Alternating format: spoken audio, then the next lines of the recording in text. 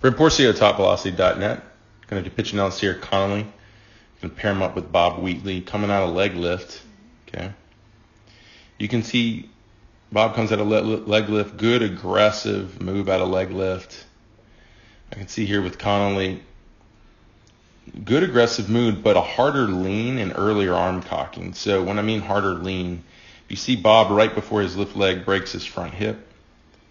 We can see Bob's still chin just behind belt buckle. We can see Connolly is really far leaning back. So you can counter your own momentum, meaning when you lead through your hip, if you lean back in the process, you can counter, almost cancel out that momentum, meaning the movement to this point, if you lean back just as hard against the hip, you're still in a balanced position with not much momentum moving forward. So like Bob here leads with the hip, a lot more energy moving here than leaning back because he's not leaning back as hard. So he has more momentum in his body. So he keeps riding that, and before leg drive is here. Now, Bob had tight hips. He could have gotten even lower, but still good job of getting linear off the back leg before leg drive. And you can see Connolly here, very good job of getting linear off the back leg. It's just Bob's going to have more momentum at this point because he didn't do that hard lean back.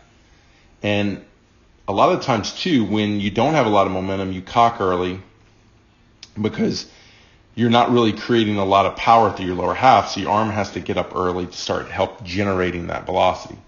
So ideally, you don't want to cock that early. So if you watch with Bob, he breaks his hand as he starts to move down the mound, just as you do too. But he's a little bit slower with timing or bringing his arms into the cocked position. He's taking a little bit longer, okay?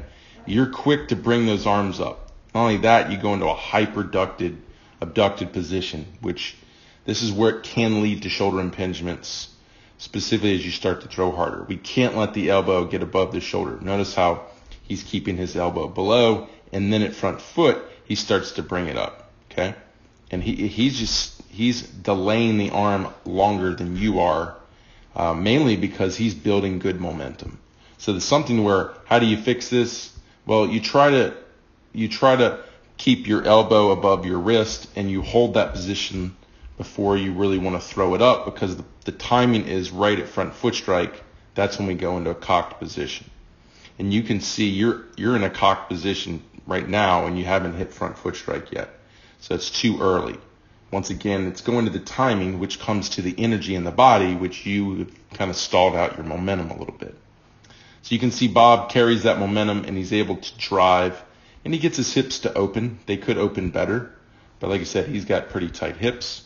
But what he does is, as his hips are open, and he maintains that closed orientation really well.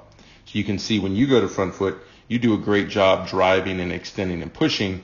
It's just because your momentum was stalled out. When you go to drive, it doesn't power your hips that well. So like I said, Bob's hips are could be more open. Your hips are completely closed. And that's because when you went to drive, you didn't have a lot of momentum. You also didn't time the opening of your front foot to your drive. Well, actually you did. You open your front foot here. It's just when you go to drive, you trigger it at the right time. It's just not powerful. So it's not a timing issue. It's just a power issue. It's having more momentum out of leg lift. And when you go to drive, you can get more power through your back leg, back hip. That brings your back hip around, and you get more hip rotation. So because your hips are late and your momentum is more than likely poor due to the initial movement, your trunk goes early. So you see your trunk get out early before the hips come around in rotation. You can see Bob's hips get open, and he's still maintaining his trunk back and closed, and then everything goes forward. Your trunk is just slightly ahead, and we see your arms starting to slightly drag as you finish into release. Okay, similar finishes, except Bob extends his front leg better. You don't. So it just comes down to an athleticism issue I'm seeing. I mean, you can definitely work on not leaning so far back out of leg lift to counter your hip momentum, and then work on delaying your arms for arm cocking. But we need more leg power. A lot of times too, you won't counter back and lean so far back when you feel more powerful with your legs to ride your momentum and power that momentum through your leg drives. But that's your biggest issue. It's just getting the front foot with this kind of hip to shoulder separation. Not like you where your trunk's a little forward, your hips are late, and then therefore it messes some of the kinetic timing or sequencing up, like your arm dragging some, and your front leg not even still driving, which could have been another big support of velocity going forward. So I really like what you have. I think it's very impressive for your age.